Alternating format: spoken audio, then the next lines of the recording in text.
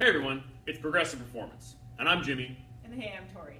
And today, we're going over the second progression in our vertical pull series, the pull-up.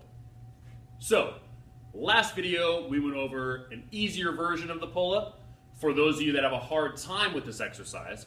And now, we're going to advance up to doing an actual formal pull-up on a pull-up bar with a band to help you up there. Now, at some commercial gyms, they also have assisted pull-up machines that work just the same as this resistance band is going to work.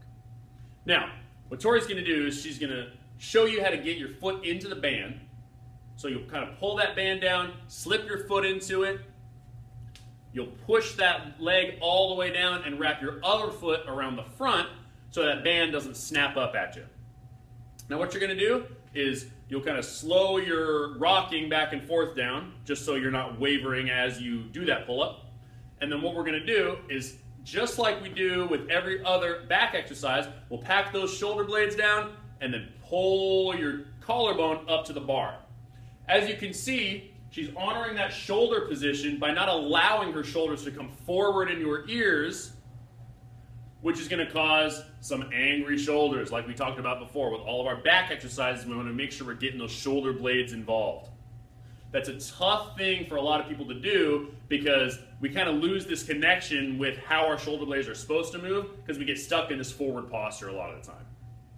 Okay? Now, you can also take this band and put it around your knee to make it a little bit more difficult than around the foot, because now the band is providing you less assistance as you move through this exercise.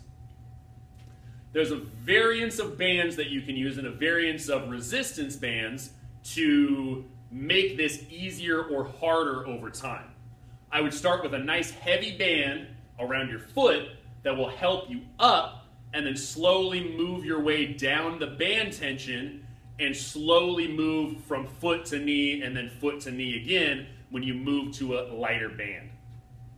So, give this a shot, figure out where you're at with this exercise, start with some high reps, and let me know how this is going in your program. Talk to you next time. See ya.